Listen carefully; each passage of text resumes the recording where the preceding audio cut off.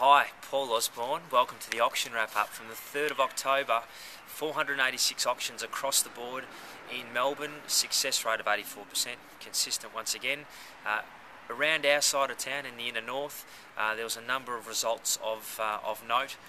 First being 265 Edward Street, which was in Brunswick. That sold for $732,000. A single fronted property, 2-bedroom, against a quote of $570 to $610,000. A very good result. Very good part of Brunswick. Brunswick East, Brunswick West did simmer a little bit on the weekend. There was 9 auctions. 5 of them did sell, so 4 did pass in.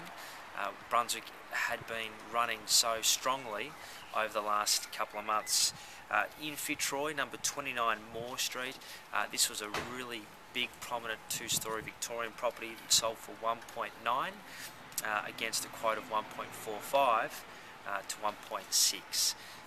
Very, very strong, on about 44 metres of land, so quite deep, and certainly people are paying very healthily at the moment for something with that land. The 2-storey Victorian with the deep land is doing very, very well.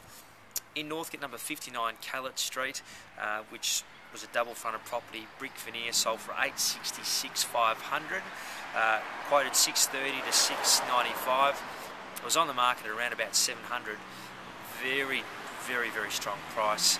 That particular street in that marketplace, we saw the results in late 2008, and they were far below what you're paying now. It was on good land, a little bit over 580 square metres, so certainly it did have the bones and the extra potential there to do something pretty special with the property.